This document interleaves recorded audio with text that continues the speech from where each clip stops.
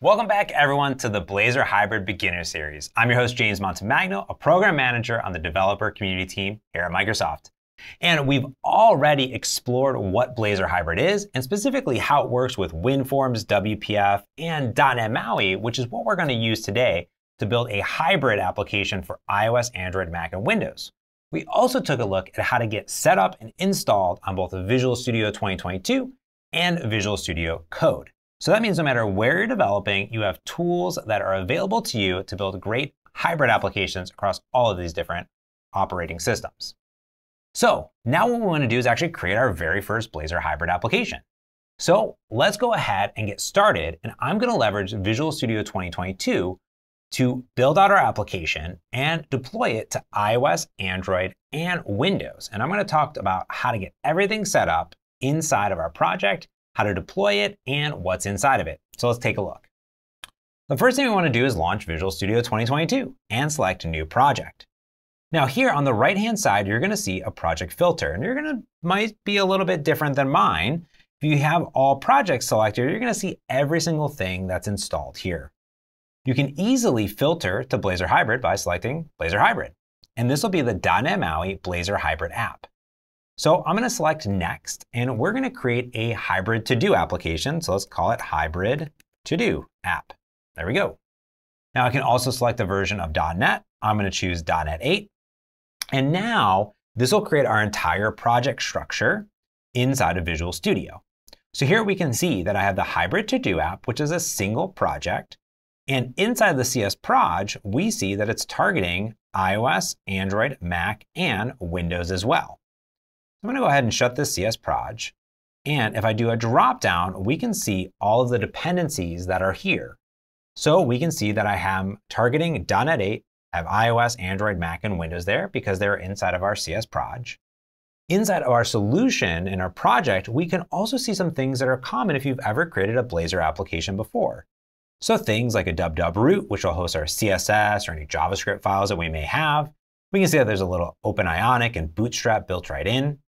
We can also see that there's some data. So here we have a weather forecast service that's available to us. And we also have some pages. Now in this case, our pages are Razor pages, and specifically with Razor components. So here we have a page, that's the root that says hello world. We have a fetch data that goes off and uses that weather forecast service. Here it will go ahead and let it load weather data and display it in a table. And we can see we're using our Razor right here, and using C# to call off to that weather forecast service. And we have a counter page that will be a counter page. So for example, here it will say current count, has a button that says increment count, and we can increment the count by ++, just writing C# code. Now additionally, since this is a .NET MAUI project, using Blazor Hybrid, it's configured for Blazor Hybrid, but it also leverages .NET MAUI itself. So here we can see that I have a platforms folder. Now this gives me access to write platform-specific code for Android, iOS, Mac, and Windows directly inside the project. If I open it up, we can see that there's a little bit of Android code here. This is the configuration of the project. So here we have Android using statements. We have our activities in here. And the same thing is true here for iOS. We have our program file for iOS startup code. Now, often you won't have to worry about this at all, but be aware that it's there in case you do need to access platform-specific features. In a future video, we're going to see how to do that, and also how to access cross-platform APIs directly with .NET MAUI. Now, beyond that, .NET MAUI has a lot more built in for multi-platform app development. Under Resources, we can see things such as app icons, fonts that we might want to be using, images, raw assets, and splash icons as well. Now, some of these are used for the native platforms. Some of them are used when rendering native controls. You may not need to add specific things in here if you are accessing things from the Blazor Hybrid web view. You want to add those all into the www root because that's where the Blazor Hybrid is going to be accessed. Now, beyond that, we also have a shared folder which has our main layout and our navigation of our application. We also have an imports razor that's going to bring in all of our sort of global using statements here. And we have a few other main setup code. So the MAUI program is sort of the program of your application. Here we can see it uses the builder pattern similar to ASP.NET Core. it configures the MAUI app, it goes ahead and configure fonts, and then it will add a MAUI Blazor web view, and it will also add debugging services if you're in debug mode.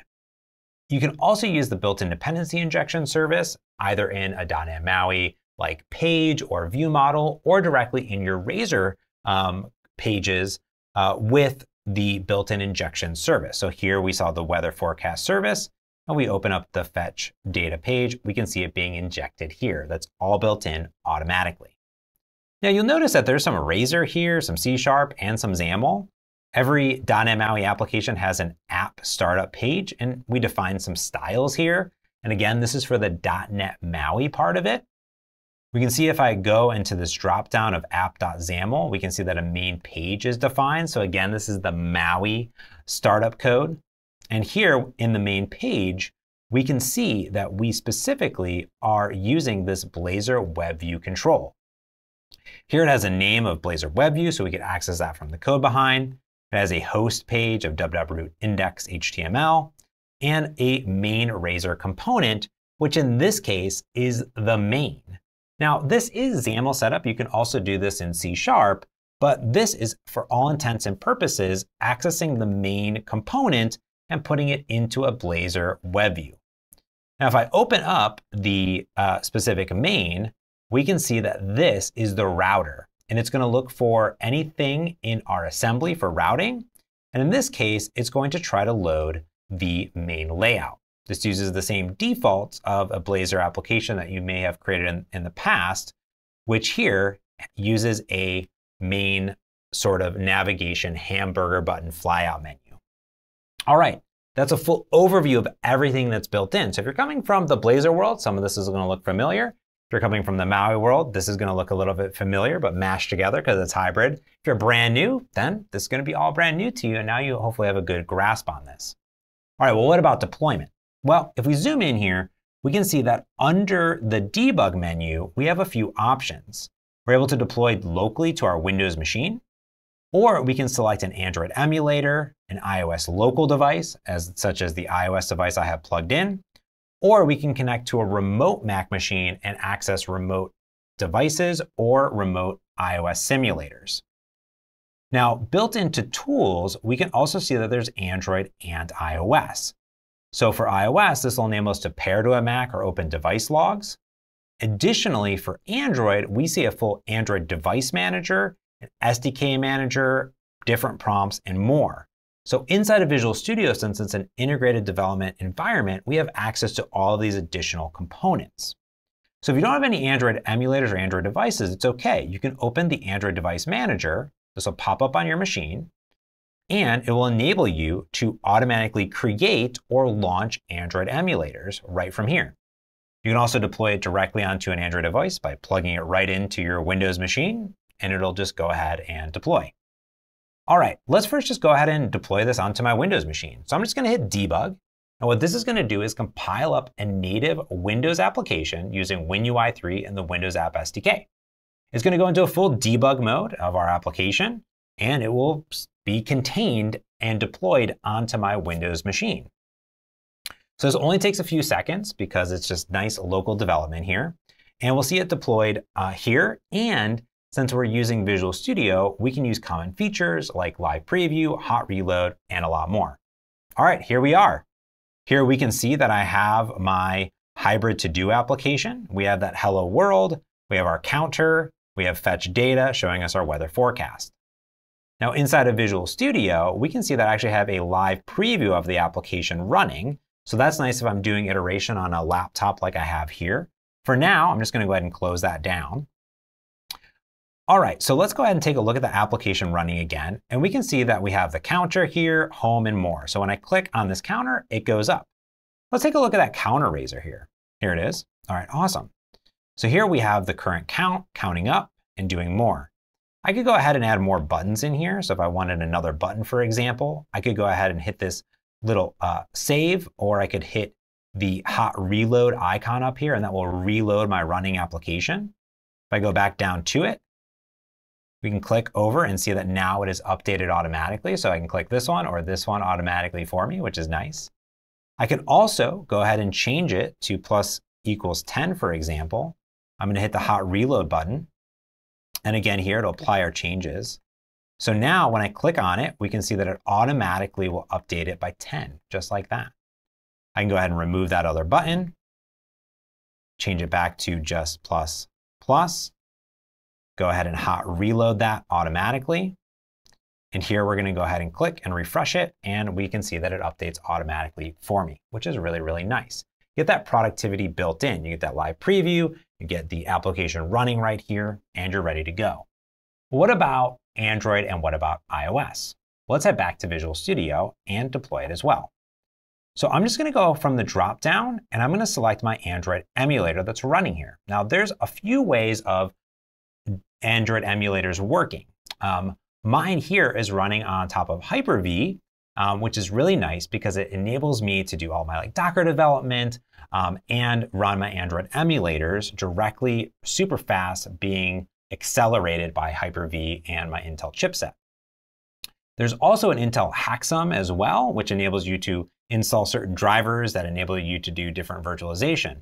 But since this is an Android emulator, it's emulating your entire Android device and setup, basically, right? So it's going to build up the entire Android package here, and it's going to launch it onto an emulator. So let's go ahead and deploy it to Android. Now, all I need to do from the dropdown is go to the Android emulator and select my emulator. Now, if you don't have one, it'll walk you through the process of creating one, but I have one up and running, so all I need to do is hit debug.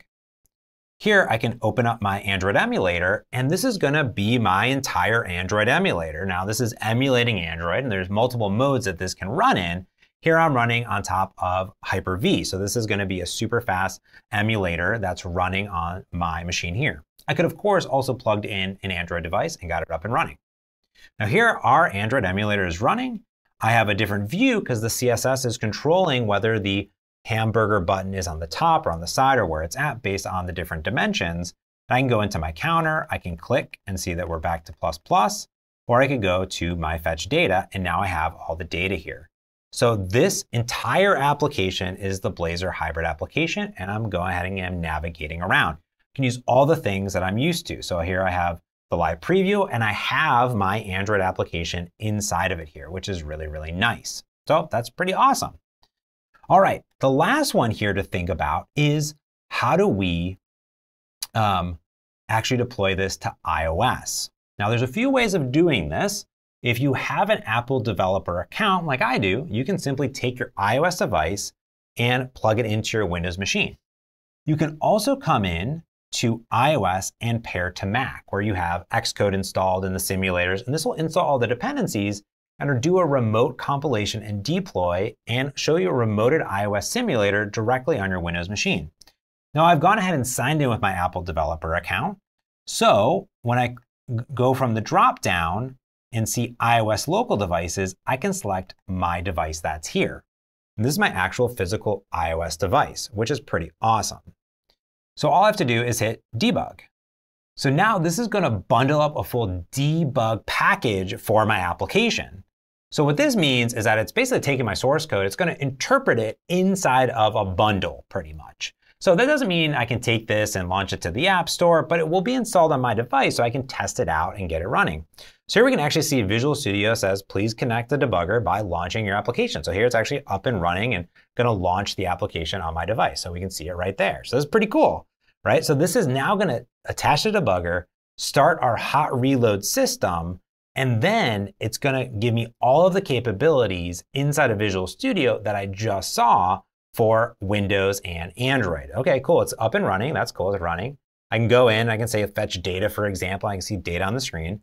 I also come back into Visual Studio and I can see my application with the live preview, which is really awesome. This enables me to be super hyper productive no matter if I'm building iOS, Android, or Windows apps. All right, now the last question that you might be wondering is, what if I'm developing for Mac and I want to use Blazor Hybrid? Or for that, you're going to need to be on a Mac to bundle up a Mac application. But what we've seen so far is how to build our very first project with Blazor Hybrid, how to get set up deploying for Android, Windows, and iOS from our machine. And we've also talked through how to do further development for Mac using Mac and Visual Studio or Visual Studio Code. All right, now that we've got our project up and running, we're going to start to build out a real application. We're going to build this to-do application, the full user interface, and then start to access native APIs and share code with a Blazor web app as well. So stay tuned for more Blazor Hybrid goodness on the Blazor Hybrid Beginner series. So stay tuned.